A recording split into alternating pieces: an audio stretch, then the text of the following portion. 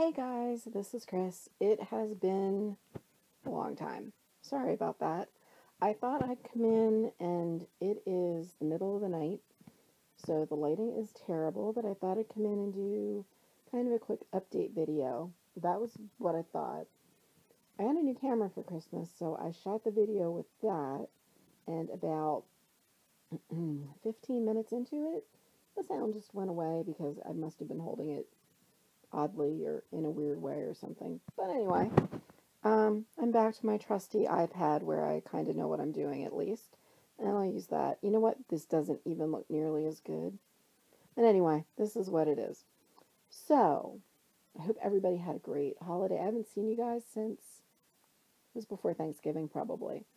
So, I hope everybody had a great Thanksgiving, a very Merry Christmas, or Hanukkah, or Kwanzaa, or Solstice, or whatever it is that you might celebrate, and a Happy New Year.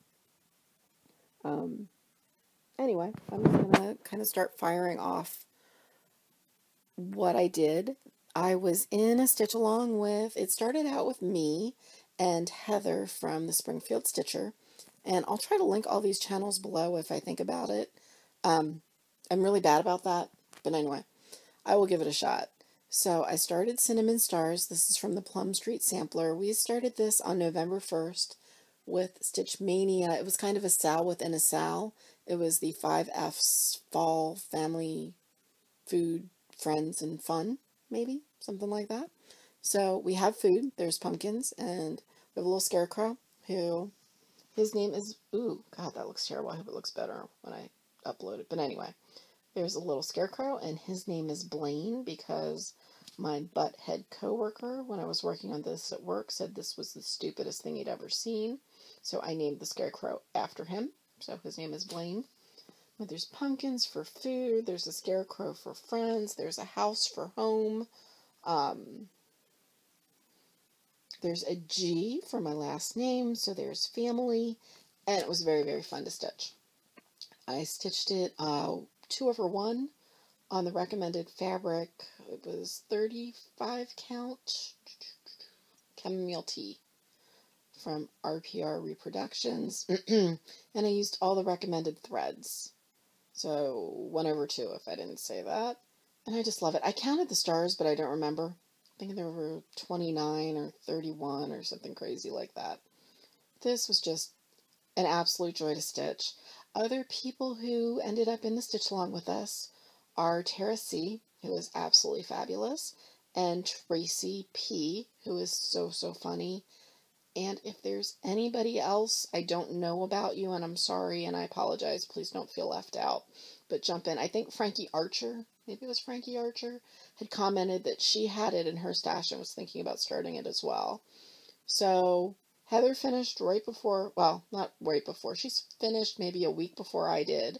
And I had put it down. I don't know why I put it down because I loved it. But I put it down and she kind of gave me the kick in the butt to pick it back up. And I powered through that and I got it done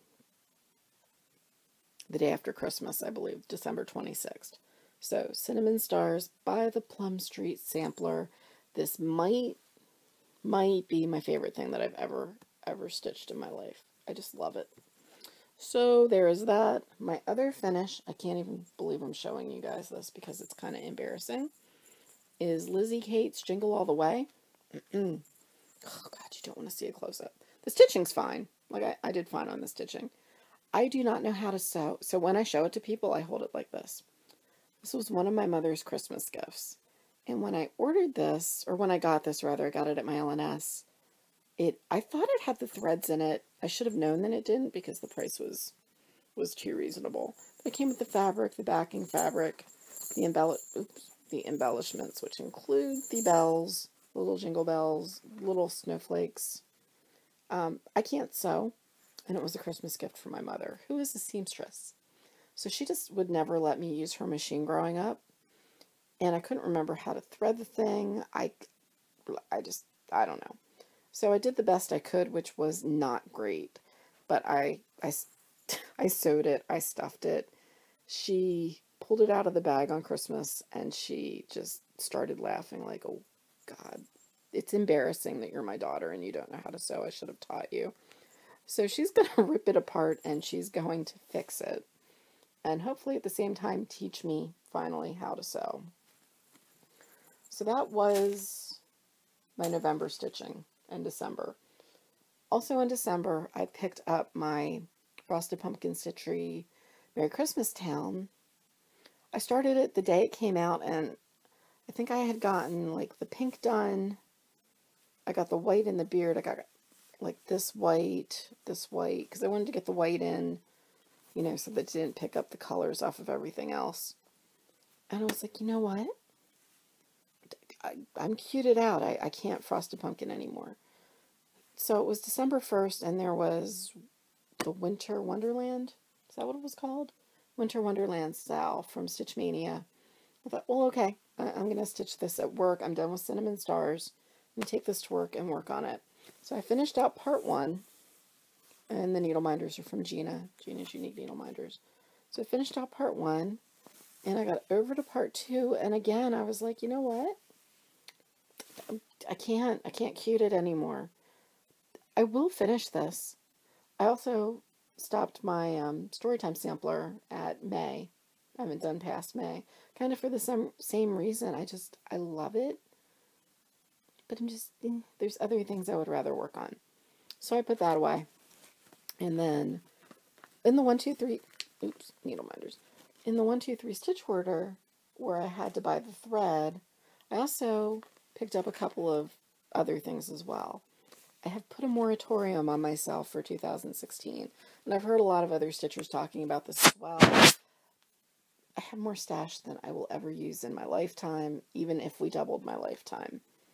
So short of winning the Powerball jackpot, I am not buying any patterns or kits in 2016 unless it's something limited edition or special or something of that nature. So anyway, this is one of the kits I bought myself. Something I thought was cute and I wanted it. And it's a Gold Collection Petite from Dimensions called Christmas on the Beach. I took that to work for a few days and worked on it. And that is how far I got. Not very far. This Aida, well, you guys have probably all done Dimension kits. This Aida is stiff. It was hurting. It sounds dumb. It was hurting my fingers to like work on it. So yeah, it's gone. So that's put away for now. And then the Doctor Who season finale came around. I love Doctor Who, and you guys know that I love Doctor Who. So I pulled out my Clouds Factory pattern for the Doctor Who Biscorno. And I stitched up the front. This is just a piece of, I think it's 28 count silver even weave. It's not linen, it's even weave. It's been in my stash. It was actually in use on what I have determined to be a UFO. So I frogged what was stitched on it, and I thought, well, it's sparkly, it's Doctor Who. It should be sparkly for outer space. So I started this. I finished the front. I'm sorry that's shaky. My hand is bothering me. I have tendonitis and carpal tunnel and stuff. So when I hold on to things for too long, including the iPad, which is what it's doing now, my hands will start to cramp. Sorry about that. So I finished the top, and then I started on the bottom. And I'm almost halfway done with that. Looking at this fabric, it sucks to stitch on. I don't enjoy it, which is probably why I didn't finish what I was stitching on in the first place. But I do like it for this project. So it occludes the holes, and I know you're supposed to count threads and not holes, but I count holes because that's what I do. So yeah, I'm going to finish that up. I found instructions. Clouds Factory doesn't send instructions along with the pattern on how to finish things, so I didn't know. I know Carolyn had done a video on it, a tutorial. So I'll watch that again before I do it. But I found instructions on another site, and it's fairly straightforward. It shouldn't be too bad. So that's that. And then we get to, and every time I move stuff, you're going to hear a jingle. Then we get to January 1st. So we get through Christmas, we get through the holidays, And January 1st was the start of Chatelaine Shenanigans from Stitch Mania. Yeah, Stitch Mania. There's so many different Sals going on in so many different groups that I overlap them. But this is the beginning of Hortus Viridarium, and I will try to insert a picture of Hortus Viridarium.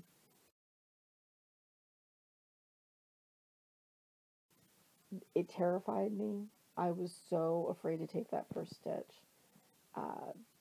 I worked on this for a couple of hours, maybe 3, I think, on New Year's morning. The only DMC is the 333, this purplish, bluish. Everything else is silk, and it's been a while since I stitched with silk, and I had forgotten just how incredibly lovely. Oh God, it's so soft.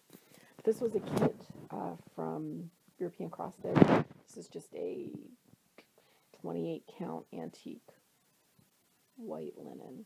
So it's gorgeous. And I only worked on it just those couple of hours.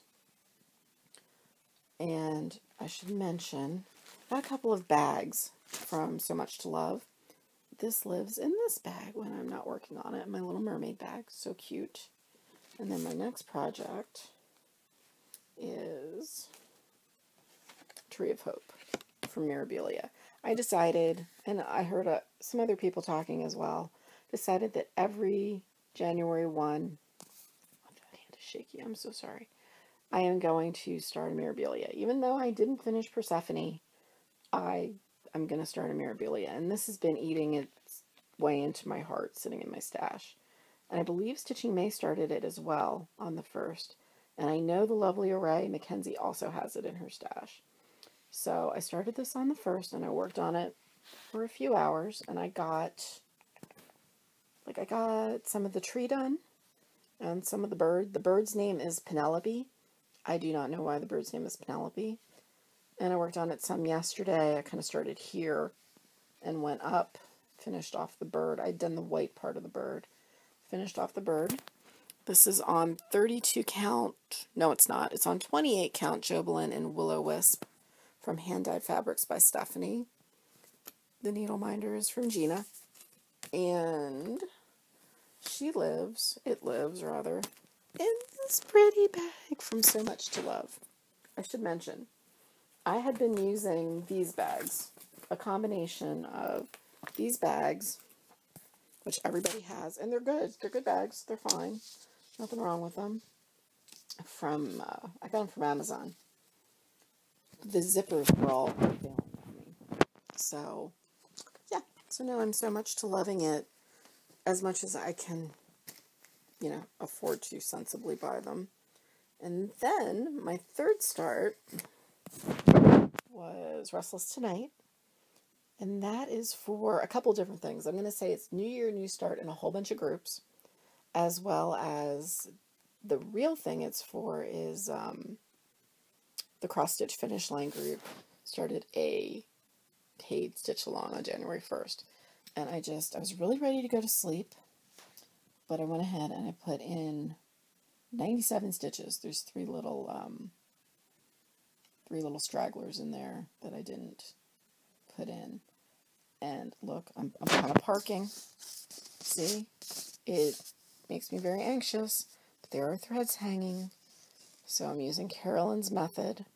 This is 2/1 on 28 count Magic Weave. So that's that. And now I will should I do the story about New Year's Day when I felt like I was going to die? Anyway, I tried to go to bed. I was so tired and was really exhausted. I've been up about, unintentionally, I didn't do it on purpose, but I've been up many hours, like 20-ish. And, I could do that 20 years ago. Now, not so much. There's another So Much to Love bag. She had a sale. She had a moving sale. And this, I love the Saints. They're my team, even though they pretty much suck most of the time. Yeah, so I ordered that. And it was on sale. So that was good. But anyway, I just, every time I tried to lie down and go to sleep, my heart felt like it was racing. My pulse was high. and I was miserable. Actually called the doctor to see if I should go to the emergency room because, sometimes you just don't feel right. Like you don't know what's up, but you don't feel good and normal. And I truly felt like I was dying. And if I call the doctor, I feel like I'm dying. Had my doctor been the one on call for the group, she would have immediately told me to go to the emergency room because she knows me well enough to be like, wow, Chris called. Chris, something's up. Go to the ER. But anyway, the doctor was like, yeah, it's probably your thyroid or perimenopause, early onset, or something stupid like that. You're fine. I'll see you in the office next week. So I got to work on Monday, and as soon as we got patients settled, I did an EKG on myself, which was fine. I had a doctor's appointment last week. My doctor was only in the evenings, which doesn't work for me with my schedule. So I saw the nurse practitioner. Everything checks out. I am, as usual, fat but healthy. My blood pressure, I'm on no medications. My blood pressure is normal. My blood sugar runs a little bit low. It's just stupid. I should have all these health problems that I don't have, and I'm very fortunate that I don't. They're not sure what's going on, so I'm going to have some more extensive blood work. If it happens again, they're going to put a 72-hour holder on me just to see. But she really thinks everything's fine, and that it was just kind of a combination of exhaustion, a little bit of anxiety, and stuff. But anyway, that was my... And then I didn't cross-stitch at all because I thought maybe the little twingy, painy feelings that I was having was from having stitched so much. Because I stitched that whole day. It was dumb. And then I was like, God, if I'm that out of shape, that stitching makes me hurt and makes me think I'm dying. I need to get in better shape. So that's my 2016 goal, is to get into better shape, eat better, all that good stuff, and just try to be healthy. Instead of fat and healthy, maybe be thin and healthy. So that's my 2016 goal. All right, so on to haul. Other haul. I just showed you some of the haul. But anyway, when I put the 1, 2, 3 stitch order in where I got the Christmas on the Beach, I also got Believe, another little dimensions kit. I just always like this. I've seen other people post it. I thought it was cute. I bought it. I bought all the threads, and they're already put away, so I'm not going to show you those. I needed some thread to couch an old project. These are for something. I don't know what. Oh, they're for this. And then I bought Joy, Ornamental Joy, Country Cottage Needleworks, which is quickly becoming one of my favorite designers. I love Country Cottage Needleworks. I ordered one. I need to contact them about this. I think I sent them an email and they didn't reply. They sent me 2. I paid for one. They sent me 2.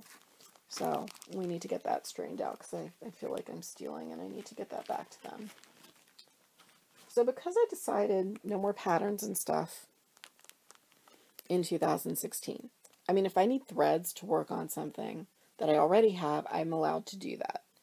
DMC-ish type threads. So I decided I have Get Crackin' sitting by. So I ordered the silks for that. I ordered some Weeks and some Gast that I needed for some other things from 1, 2, 3 Stitch. So basically, my decision to stop buying things put me into a buying frenzy to get things that I knew I absolutely, really, really wanted to have. So I got the stuff for Get Crackin'. 2 of the threads were unavailable through 1, 2, 3 Stitch, so I had to put a Stitching Bits and Bobs order in. And you all know Stitching Bits and Bobs can be a little frustrating. So these were the 2 threads. It was Slate Green and Olieberry. I have no idea how to pronounce that. But anyway, those were the threads. I couldn't just order those threads. I had to order some patterns because I had to order some patterns. So I got Afternoon in London, and because I love it, and Afternoon in Paris because I love it, and Ink Circles Little Alien Schoolgirl because my boyfriend really wants me to stitch this. So I got it. He just thinks it's adorable. As usual with Stitching Bits and Bobs, their customer service is lacking. They kind of are like, okay, here, I'm not going to tell you anything is out of stock until you inquire about it 3 weeks later when your order never arrives, but we've taken your money. It's not the best way to do things. I would prefer to know when I am putting something into my cart that it's not immediately available. That's just me. I would prefer an email telling me, oh, hey, you ordered these things and this isn't available, and we're just going to hold your entire order up. What they tend to do, at least in my experience, is you order your things, and then you think, oh, it's like a week later, I should have my things. I wonder why my things aren't here. And then you go in, and there's no easy way to look. You have to, like, copy and paste your order and your last name and all that. It's unnecessary. They don't provide any tracking or anything. At least not at that point. And then you go in, and it's like, something that you ordered is on back order. We will ship it as soon as it's available. And it's like, well, gee, I wonder if it's one thing or all of my things, or I wonder how long it will take. And then every week you check and they still haven't shipped it. This time it only took about 2.5, 3 weeks. It wasn't long. I was afraid I was going to run into their holiday break. And I don't know why I was worried about it, because I don't need the stuff, but I want the stuff. When I order it, I want it to show up. So anyway, I have the stuff and I'm not ordering more patterns. So I got my fabrics of the month. I am missing my sale order from Stephanie. I got it. I don't know where I put it. It's not with my fabrics. It's nowhere downstairs. It's nowhere upstairs. I don't know. It probably got put somewhere when we were decorating for Christmas. I don't know. It's just not here. And rather than stress about where it is, I'm just not going to show you any fabric. I'm not going to show you my Jodery threads, because you know what? Other people have showed those to you anyway, so you don't really need to see them. I got a couple of other patterns during Black Friday sales. Clouds Factory, I got a couple. I printed them out and they're in the other room on the printer, so I'm not going to go get those. And a couple from Satsuma Street. And I emailed the Satsuma Street lady, and I'm sorry I don't know her name. And it's like, I love your Pretty Little City series. I would love a Pretty Little Philadelphia. I went to school in Philadelphia, so I love Philly. And a Pretty Little New Orleans, in case, you're looking for ideas. And she said, those are really popular requests, so, hopefully someday soon you'll see those. So that would be awesome. I don't really have anything else to say. I'm just going to continue to do I'm going to stitch whatever the heck I feel like stitching method.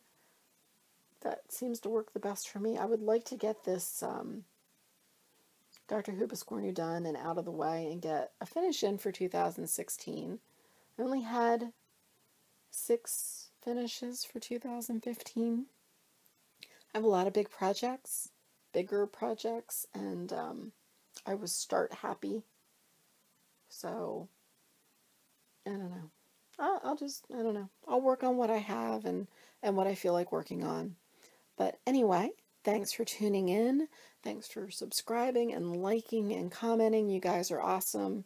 And I love you guys. And I hope everybody is having a great stitchy year. See you later. Bye.